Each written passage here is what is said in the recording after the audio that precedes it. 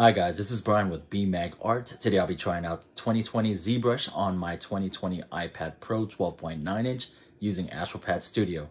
Let's give it a test drive. Okay, so I'm all set up and ready to go. I have my MacBook Pro and my iPad Pro synced up via AstroPad Studio and the same Wi-Fi connection. So what AstroPad Studio allows me to do is it allows me to mirror the screen of my MacBook Pro onto the iPad Pro. And I will be able to use the touch and pressure sensitivity functionality of the iPad Pro to sculpt on ZBrush. So my main goal of this video is to primarily sculpt and see how well sculpting is on ZBrush using the iPad Pro and AstroPad Studio. I'll go through the specifics with customization, interface, hotkeys, using AstroPad Studio maybe in another video, but for now I just want to test drive and let you guys know how well sculpting is on the AstroPad Studio and iPad Pro via ZBrush. Alright, so what I'm going to do is I'm going to pull in just a default subtool of ZBrush and we'll sculpt away and see how everything goes and finalizes after that.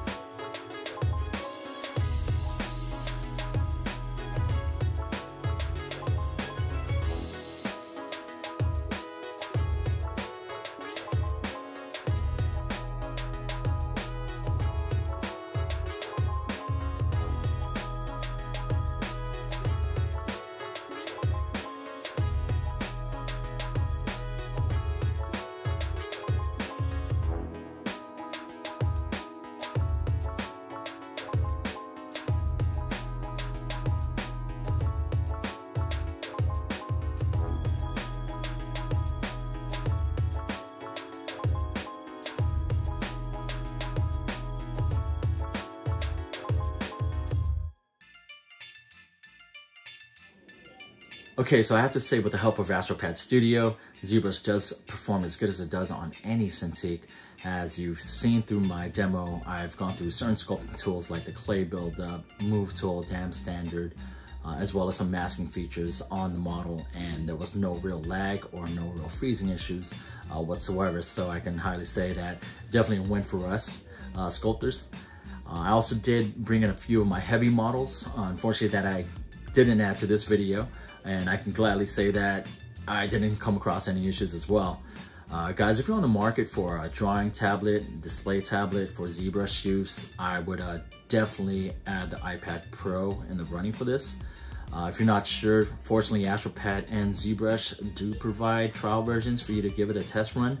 But again, I mean, take it from me, it's definitely a win. There's a real similarity between the Cintiq. As you see, I have one behind me and it comes close.